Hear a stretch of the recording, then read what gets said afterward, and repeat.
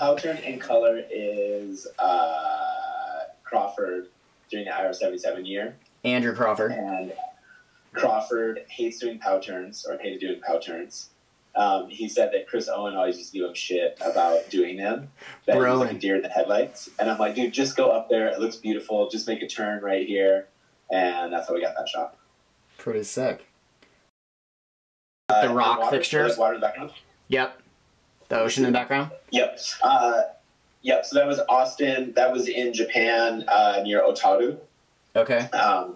And we were just kind of cruising, trying to like spot new things. And we're driving along the coastline, and then we went to this like snow-covered amusement park and like a SeaWorld type thing. And we looked over and saw it, and then we asked those guys if they could go park at the hotel and like kind of hike, traverse to get over to it, and then ride down because it looked cool. Well, they did it, but I think there was only like maybe a foot of snow. But it was cool because then they made it down. They're walking back, and it's like Fox, Curtis, Yoder, Austin, and who else was on that trip? Sean McKay. Oh, no way. And Tim Eddy. And so, yeah, so I think all those guys have gone over there, done it. And then they're walking back, and Liam and I are standing at this spot that has a kind of a 180 view of the coast. And we're looking down at the Japanese SeaWorld place, and we see this like full-size male walrus like coming out of this building, and all these Japanese guys are throwing snowballs and honking horns and pushing it back with a truck. Yeah. And it's like going past all the other caged animals, and then it jumps into the water. But like, if these guys would have been like maybe 2 to 3 minutes earlier, they would have fully like confronted this walrus on the beach. So it's pretty cool to see this thing. So we're on this like little headlands, like little point, and seeing the guys make turns and then walking back, and then they kind of stopped and we're like just enjoying the moment. And Liam and I are just looking to our right hand side, watching all this stuff go down. Oh my god. Pillow Stack next to Waterfall, Shandy that same year, 2007, in the spring, like I think that was like April, and Crawford, Lucas, Jess Gibson, Shandy, and I had all gone up to stay in, where we staying, like Silverton or someplace. And then that was, or actually no, that was Trout Lake. And so it's like back in one of the Trout Lake zones. Yeah.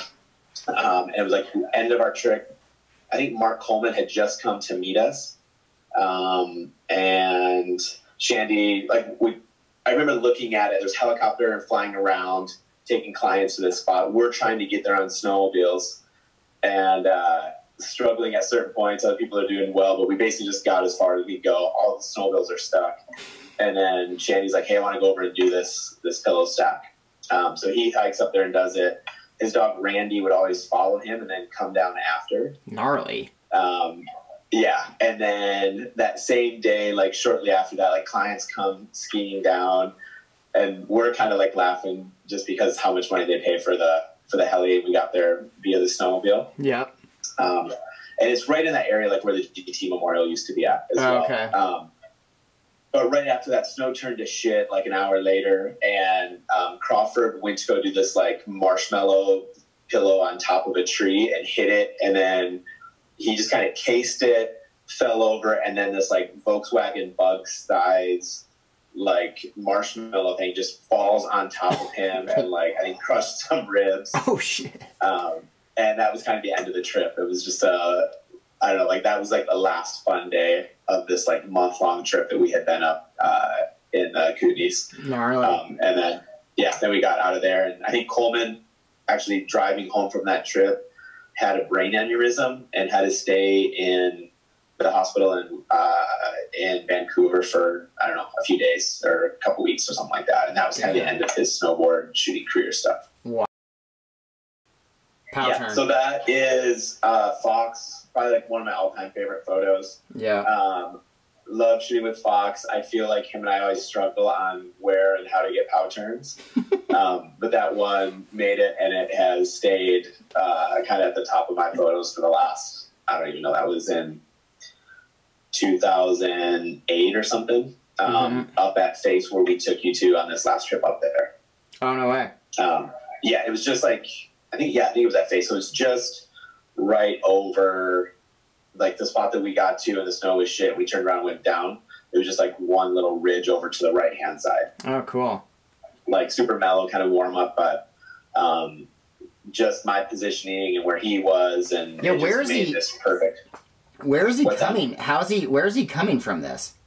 Because he's kind of coming down. He does that like first like power turn on his heel, and then he does a quick toe side turn under his slap, and that's kind of how it barrels over him. Oh, okay. What is this, an alley-oop or air to fakie? I can't tell. On like the air to fakie up at Mount Bachelor with Austin. Okay. Again, that was like, dude, I want to say that was sometime like May 18th, 2008. Wow. And I think Austin had hurt his knee, maybe. He had been injured, and then he was kind of like, he had kind of missed the season, but he came back for this spring. Yep. He's like, we got to go up. And it was right after, maybe there was like a super park there that year. It was right after that. Austin got access to the mountain that we could go to the top on a snowmobile on his sled during the day and kind of do whatever we wanted. That's sick. And so that day we went up, and I was shooting for Nitro Dakine, and maybe he was on Nike or something, but we went up there and we got 8 ads in that one day. No way. Yeah, it was just like everything he did, like landed, it all looked cool, and it was like that. Like, no, I think he just started for Nike, and like we were kind of like walking around up there, and I'm like, dude, just go do like an air to fakie there, because it looks kind of like a Nike swoosh how it comes in. Yeah, totally. But I don't know, like all that wind blown kind of chundery snow just looked awesome. Yeah. Yeah.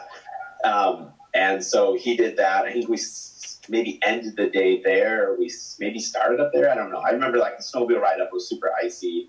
Yeah. We were sliding all over it. I thought I was going to die. And then we went down to like a bunch of tree kind of jumps and like wind lip stuff that those guys always normally do. But this was like one of the highlights. More photo I want to send over of Curtis. Okay. It was like early season, and it was Curtis, Jana, and Runke and myself. We went to this one snow park because Curtis wanted to do a gap, like a little road gap, but it was like kind of down into a gully over the road, like maybe you're like 10 feet off the road or something, and then landed in the other gully. Mm-hmm. And you get pulled in by a snowmobile. And I think at that time maybe Runke was shooting. I don't know, I think he had some lights and stuff out, and I was shooting. And Jana was pulling him in on the sled, and we kind of get it all set up. It takes a couple hours or something, and we're kind of dorking around.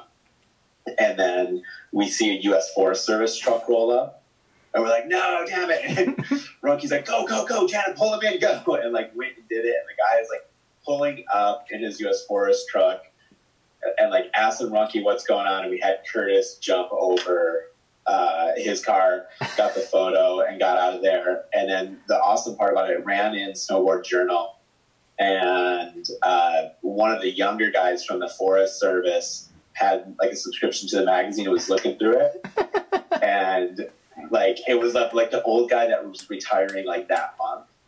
And they're like, dude, can we get this copy? We want to give it to him as a retirement gift. No way. So they gave it to him. Like, we got it print, and they gave it to him as a retirement gift. Yeah. That's pretty sick. Yeah, but that was just a fun one because, like, yeah, those guys are always just characters to be around with. Totally. That's amazing.